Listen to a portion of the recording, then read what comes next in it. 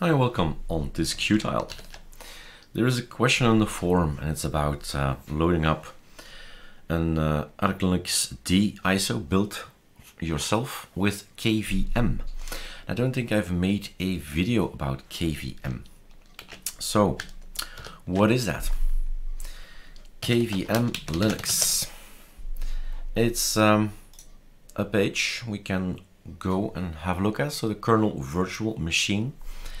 And it has all kinds of menus you can look at, and at some point in time you say I want to go and download this thing, and then it says basically, well, go get it in your Linux distro, in your own way of packaging, in your packaging systems. Okay, so at GitHub from Eric Dubois, you'll find something there, and you'll see that there are many repositories there, but there is one specific for ArcoLinux Nemesis. And in here we have AUR scripts, and the AUR scripts we can find lots of things to install. So once you figure out, hey, I know now how to install a particular package, I put it in the system here in this well, extended memory if you want, so you can have a free GitHub account, and everything that you want to keep for later and reuse, you put it in a script like this one. So it's going to install Qemu, I don't know really how to pronounce it, but a virtual machine. And as you can see, it has a lot of things to remember. You have to need this, you need that, you have to enable something, there are options, you have to do this. So lots of things, but once everything is set up, you can forget about it. It's set up. So if you want to get this, then we should get the ArcoLinux Nemesis script, which is easy to get. You can clone it or you can download it. The difference between cloning, if I clone it, I can correct it and push it back up. If you zip it, your intention is not to actually change my GitHub, of course not. So the download zip is something you probably will do. And then you go to the show in the folder. Well, by the way, so Qtile is a SSD that's now in my machine here, but it really doesn't matter what you're working on. It's just an application. Firefox will work. I'm gonna test this one out later, maybe if I have time. But this guy, so extract here. All right, and in here we have the AUR. So in here we're gonna say right mouse click, open terminal, and install me this package. Let's have a look at the name again. What with a Q? Oh, how did it start? Qemu, right, with a Q, and then we just say run everything, install everything. So it's quite a bit of software that's coming down, it seems. I've been doing that well, a few months ago, I don't know. We can actually see how long ago I made this thing. 20 days ago. I thought it was longer ago. All right, anyway. No, I know why it says 20 days ago. I made something about EID, which is our passport in Belgium that we can use for going into government websites and all that. So an official way to be Eric Dubois. And I probably changed something about for that. So everything is created, symlogs, systemd things, and then what's your login? It will be used to add this user to 2 different groups. Okay, fine, just go ahead. My name is Eric, and everything is changed. And then it says run this code in a terminal to get your network up and running after reboot. Okay, so I need to do this thing. It seems I'm gonna do it anyway now. I hope I don't have to reboot. But we'll see. So I have installed something, right? Okay, if you wonder what, this is red, by the way. So okay, let's update at the same time. So just a few things, fine, and that's up to date. There's no scal anywhere, so I don't need to press scal. There's no message from the packages telling we have installed something in etc scal, so that's the go. as the sign that you need to type scal. Copy paste those things in your home directory, not needed. I can test out if AORs needs of update. Only one package that's not yet up to date. It means that somebody told to this maintainer, look, there is already a new version online, please update the script. But that's not us, that's Arch user repository. So we just wait, be patient. All right, so I wanted to show you what did change, what changed. Let's get rid of everything. And we go to here, for instance, and Qemu. What happened with this thing? What is this thing? All right, so double click, dependencies, interesting, but not needed to know. And here we are some applications that we say, okay, so this is all new, these applications. User lib, that's a library, but user bin, that's an application. So these things are new, right? And here's the Qemu desktop, so that's the application that's, well, the desktop file that's in the user share applications. So Control T or Super F12, doesn't matter, or your start button if you're on a desktop environment. That's not the tiling window manager, right? But something with Q really. And we have here lots of things, Qemu, all right. There's also a virtual thing, and that's Virtual Manager, I believe it's called. So if you're not running on VirtualBox, you need to figure out how this works, of course. This is something new. And we have local install media, all right, forward, not selected, true. Let's get you something, my friends. Do I have something? Good question. Going to my second screen, so workspace 2, this one. Going have a look. Do I have something in my hard disk already? Get started, ArcoLinux, Control H. This can go. So I'm actually gonna need an ISO. So I'm gonna start my syncer for Google Drive, and he's now up here. He's trying to sync here. I'm gonna say that I want to have a look at my syncing. I want to have the shared folder open, ArcoLinux A team, and I would like to have the ArcoLinux D ISO. So sync and open, click, and this particular ISO that's on my Google Drive is now being downloaded to my machine, so I can load it up in my virtual machine. So that's how you do it. You don't need to sync everything every time. Just get what you want from your Google Drive at the point you need it. And we wait for it to be there. You see this little sign, so you know how much is already down there. This means you can go and get it. So Super Q to kill these windows. And then we have a ISO. So default system, okay, browse local. So in sync, there is now a shared, an ArcoLinux A team, and this guy is a little bit off the screen. So I'm pressing Super key here and I'm dragging it back to here. Okay, forward. You can't find the operator you're looking for. Choose operating system you're installing. Automatically detect. So it doesn't know it. Okay, fine. ArcoLinux then. Forward. The emulator may not have search permissions for the path. Blah, blah, blah. Do you want to direct this now? Yes, okay. The memory, 50-50. Oh, that takes too long. So what about 8? CPUs, that's 1, but is it cores that he wants to know or CPUs? Because CPUs is correct and cores should be 8. We'll see. Create a hard disk, what about 20? Forward. Ready to begin the installation. Yeah, forget about that. Oh, I can't type anymore. This is it. Oh, I can type.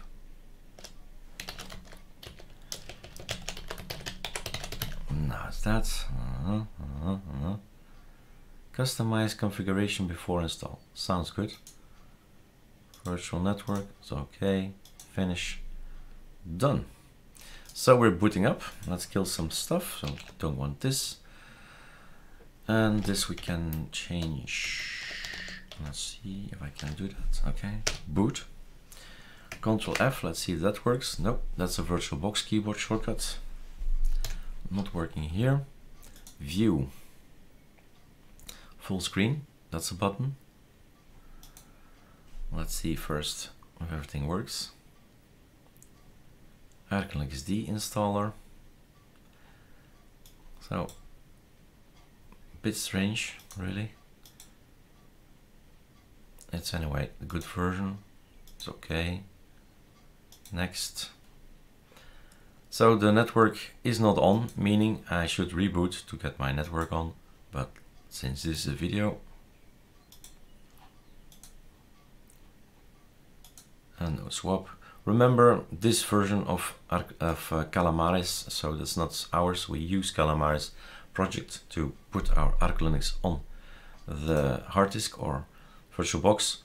If you are going to change things in here, remember not to set it here. So this guy needs to be on master boot record, otherwise you don't boot and it won't. It will be a fail, the installation. So that's that. This is the D version.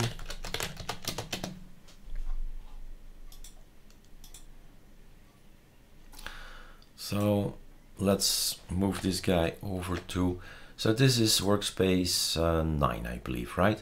So if you start counting, so this one, and I could say this guy, so this guy is now blue line, so focused. So this guy is now focused. I could say Super Shift 3.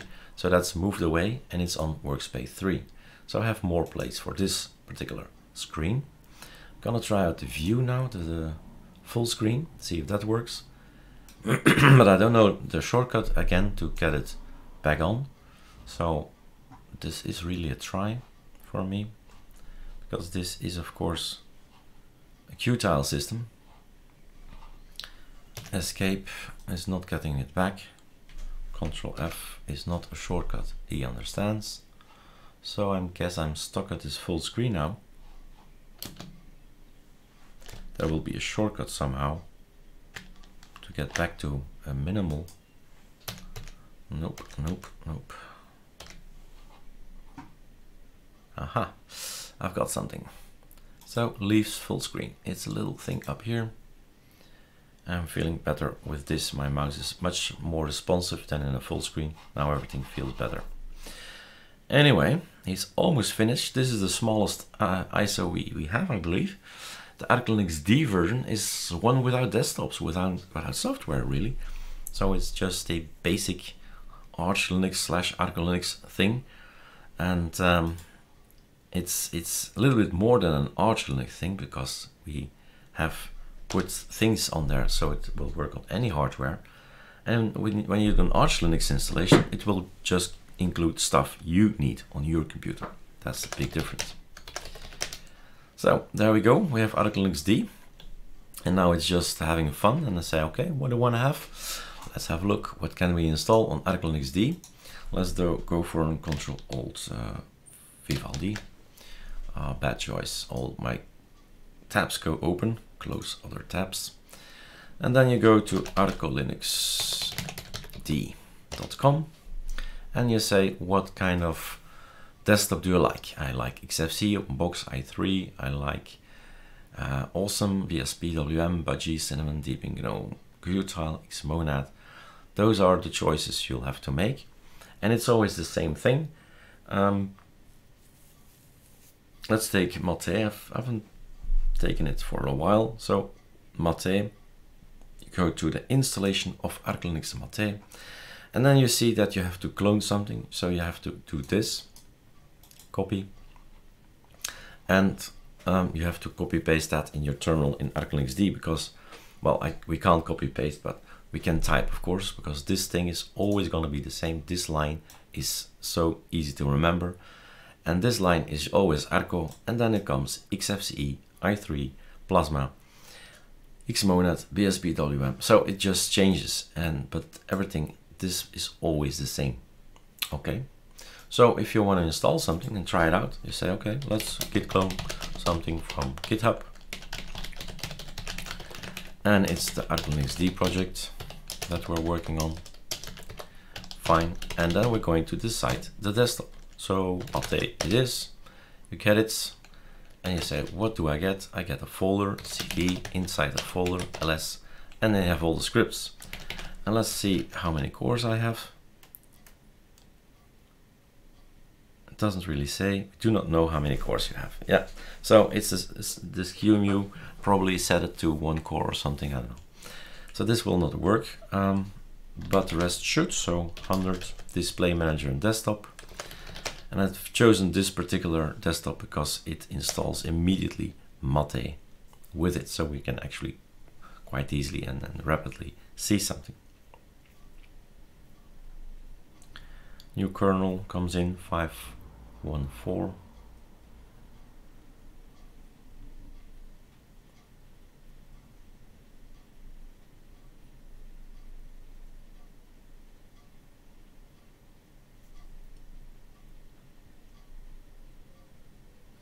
So this is what you get if you have an ArcoLinux D. It's an all black screen, it's a terminal kind of thing. It shouldn't scare you. The terminal is actually Linux. Everything else, the GUIs and all that, is changing things in those files, is using the commands behind it after the GUI starts a command that changes a file with a setting you've selected in the GUI. So it shouldn't really be bothering you to use it. I do see the Inkscape is installed. That's strange. It's not part of Mate desktop, which is a bit lower. Caja is part of it. Fine. And all the Mate stuff comes in. You see, Mate session manager, Mate teams, etc., etc. All the Caja things. So Caja, if you don't know, it's a file manager. It's Tunar. It's Nautilus. It's Nemo. It's Dolphin. It's just a file manager specific to Mate. Samba is there as well. So all these things are already part of the package Mate. So Mate is the Mate command that in this script here is actually telling to install all this stuff. Yeah, I think we can sudo root. Let's have a try. So it's getting not just Mate, but it's getting all kinds of dependencies, what they call, of course, dependency, what they want to have on that machine. So there's a tutorial, by the way, how to get rid of dynamic user, but just install account service and it will be gone. And there we have our element. Don't show this, don't care. And we have here our system. So we have our Mate. This is the look you get with when you install ArcoLinux Mate. This is the same look without any tweaking that you get on phase 5, ArcoLinux phase 5, get your Mate thing. So if you don't use any of our tweaking and theming and things like that we have on our ArcoLinux repo, this is the look, which is okay if it's okay for you. But we'd like to have something more really. So we have our displays. Maybe we can set something here. Don't think we should figure out how to do that in this system. That's out of the scope of the video. I just wanted to show you how it's what Qemu is and how it looks, and if we can install on it or not. But yes, we can, no problem. And these are the menus, but it will, let's say, never be a virtual machine that we use well all the time. It will be a guy that we can use from time to time, but VirtualBox will stay our. Everything is going slow now. Okay, now everything is better again. So it's full. The VirtualBox will be our virtual machine that we use to test. Okay, so there you go. We have our system working. We can shut down. Okay, shut down, and there we are. Guest is not running. We can shut down here with quit or super Q, and we are back to square one. This is Qtile. Doesn't matter where you install this application on, it's just an application like Firefox and like any other, like Qemu, etc. You can install it on any Linux system, not just Arch, not just Arco. It's just a machine. It's just an application. All right, enjoy.